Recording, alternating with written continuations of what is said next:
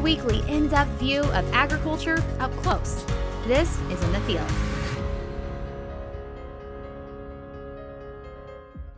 We've been to the timber and learned the job of the logger.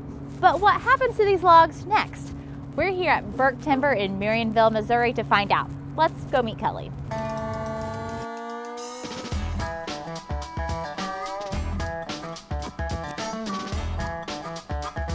Kelly, you shared with me that you're the third generation involved in the forestry industry, so it's kind of in your blood. How did it all get started? Take me back to a little boy growing up. Well, as a little one, my grandpa had us out in the woods, and we made split post and cut firewood and logs and whatever we had to do to try to feed and eat. So, and he used to make, Grandpa was raised in it as a little boy. He made ties with an axe and hewed them out by hand and carried him out on his shoulder. What a skilled labor. So, you know, that was more in the Van Buren, Yes. further east in Missouri. So you're here in Stone County, and you set up as a logger and running a sawmill. Take me through your day-to-day. What does it look like after these logs come in from the woods? Well, they come in and they weigh on the scales. They come around and unload. They'll be stacked in these stacks of logs.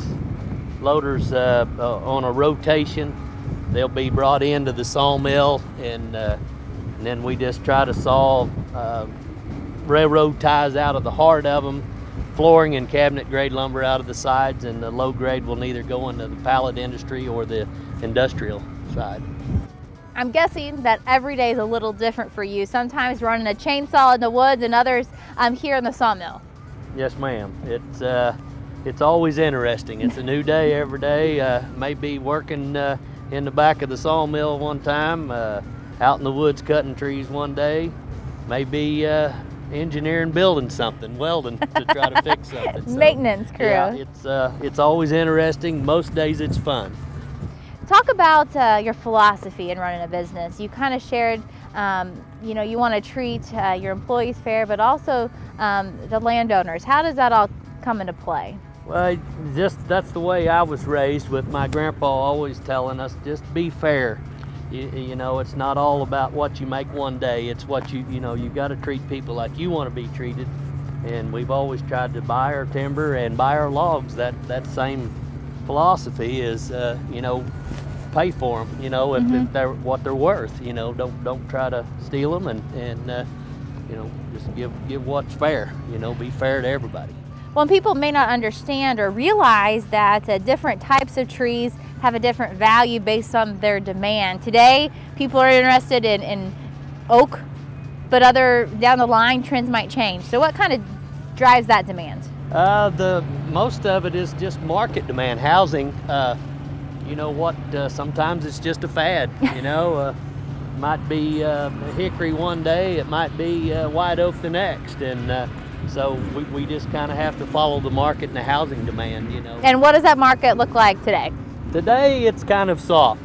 You know, it's, you know, a lot of our product is shipped overseas on the flooring side and on that high grade market, and it's a little soft right now. Well, let's head into the sawmill and kind of see some more action. All right, great. So Kelly, the first stop for these logs coming out of the timber is to be weighed. What's next? And the truck driver, he'll go in and unload them in a row down there, and we try to keep our rows dated, and so that they're kind of sawed, you know, on the date that they came in, or not the oldest first. And so then it will go into the head saw, and that sawyer is trying to square that log up with a 6-inch face on 4 sides. And then he sends it over to the grade resaw, and the sawyer in that cab then grades the log to know how much lumber to take off of it, and what kind of lumber he's going to take off of it, down to a railroad tie, which is a 7x9 tie out of the heart of it. And there is also a market for the sawdust and landscaping mulch. Yes, ma'am. The sawdust, we sell a lot of it to Kingsford, which they make charcoal. And then we also sell some to the people with horses. They like it for bedding. There's no waste everything is used. We don't throw anything away. Kelly, you mentioned that you're third generation, but you're also raising the fourth and fifth generation with your son and nephews. What's it mean to be raising them in the same tradition you were raised in? Well, it just makes me pretty darn proud. I'm glad that they took an interest in it and are willing to learn it and do it. Just from my grandfather all the way up. It's pretty important. I'm sure glad they did it.